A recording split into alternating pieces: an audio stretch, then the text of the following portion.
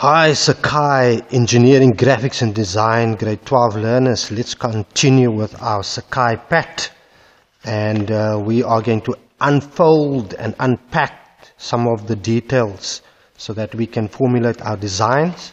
So if you take this document and you unpack this document, I'm going to speak about a few very important facts that's highlighted in the practical assessment task. So it says here that this is a small medical center and it will be referred to as the center in this project. So it has to be a single-story brick structure, and it has to include a 2-meter wide front porch. And then also we need to have a total area that does not exceed more than 120 square meters. The entire center and all its facilities must be disability friendly. And all of this information you have listed in your specifications. So let us look at the details of design. So if you look at your design, and I'm going to open up and discussing the medical center, the first thing that we need to understand that we need to have a total area which should not exceed 120 meters square. And that's very important to understand. So if you look at the different venues, and we're going to unpack the venues, each one. Here we are going to have the reception area, and it's stated there that the reception area has to be between 20 and 25 meters squares. So if you break that up and you get to a rectangular shape, you will have a 4 by 5 meter rectangular shape, which will give you 20 meters square. And we're going to use the 4 by 5 as a combination for our reception area. Then further we continue with our kitchen area. The kitchen area has to be between 10 and 12 meters square. If we break that up, we will have a 4 by 3 rectangular shape, and that will serve as the dimension of the kitchen area. What you are significantly at this point picking up that side is 4 and that side is 4. We can link those two sides. We continue with venue number 3, which is CR1. This is the consulting room 1 which we're looking at, and that consulting room 1 should not be larger than 13 meters square. So a lot of these things should not be larger than that. So it can be smaller but not exceeding that amount. So if you break 13 up into two perfect numbers, you will find that the one side is 3 and the other one is 4, which gives you 12 meters square. And that is within the 13 meter square space. If we look at our CR2, consulting room 2, you will find that the floor area should not be larger than 10 meters square, and we are going to use a 3 by 3 combination, which will give us 9 meters square, and that is within the range of 10 meters square. If you look at consulting room 3, it states clearly in the document that it should not be larger than 14 meters square. And if you break up 14 meters square, we're going to have 3 and 4, and that's going to leave you with 12 meters square, still within the space of 14 meters square. At this very moment, you have picked up that all these sides are 3, so we can actually connect all of them and put them adjacent to one another. If we go to our bathrooms, first we have our girls' bathroom, and it states clearly that it should not exceed 11 meters square. So with 11 meters, we can work within a space of 3 by 3, and that will give you a perfect bathroom size. 3 by 3 giving you 9 meters square, still within the 11 meters square. And finally, we have our boys' bathroom, which states clearly it should not exceed 9 meters square. In fact, these two bathrooms we are going to just duplicate. Now there are specific specifications around the bathroom which we will look at a little bit later.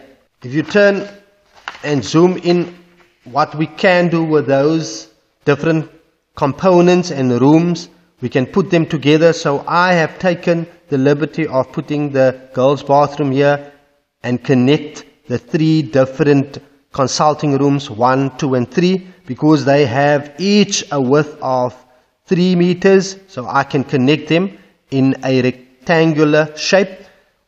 And added to that is going to be the boys' bathroom. So I've got a balance boys' bathroom, girls' bathroom, and all the consulting rooms here. And they will be accessed through a passage which will be in front of each of the different rooms. So you will find that that's 3 meters, 4 meters, 3 meters, 4 meters, and that's 3 meters there, which will amount to 17 meters that we have as a total length. So that is the one part. And then attached to that, it states clearly that your shape of your center, your medical center, should either take the form of a T. In this case, we're going to have a T, or it should be an L shape. So for design number 1, we're going to look at a T, and maybe design number 2, we will look at an L shape. So we will make minor adjustments to get us to design number 2. So right in front of the entire section here, we will have our reception area, which is a 4 by 5. That's a bigger space. That is where people are going to enter. And adjacent to that, we're going to have our kitchen, where staff will be able to utilize that space. And then in front of the building, we're going to have a porch of 2 meters in width, and that will be the area where people will enter into the reception area. Alongside the building, we need to create space for 10 standard parking and 5 disabled parking bays. So we will find the disabled parking bays right in front here, perhaps 5 of them, and next to them we will add the normal standard parking and have some parking on this side as well. So that could be your design number 1. If we flip over and we go to design number 2, we're going to find that this part is just moved to the end, so that forms an L shape. Our parking can move with our building, so we will have parking on this side, parking in front, and parking along this side as well, which will make up our 10 standard parking bays and 5 disabled parking bays. Once again, we will enter from this side here through a sliding door onto the porch, into the reception area, where we will access all those different venues from the reception area. So the staff can access from their respective rooms the kitchen through the passage area. If we look at our roof line, if we flip over and we look at our roof line as one of the specifications, so clearly in the specifications it states that you need to make use of a hip and valley roof. So, and they give you examples of those hip and valley roofs. So if this is your structure, the orange indicate how the hip and valley roof will be. So you will find that there's an overhang of the T shape on each of the sides, and then it slants on the corners, it slants in on the corners. There is the apex here, and those are the 3 hips, and that forms the valley, which is the connection at 90 degrees connection.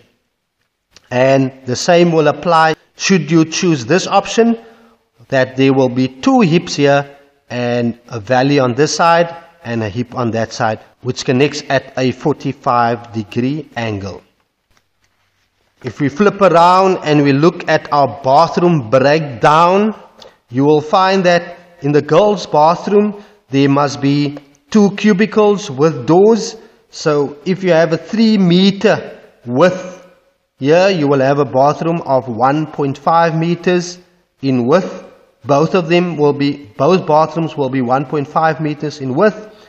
Both will have doors. There will be a water closet in each one. 1 specific window in the center.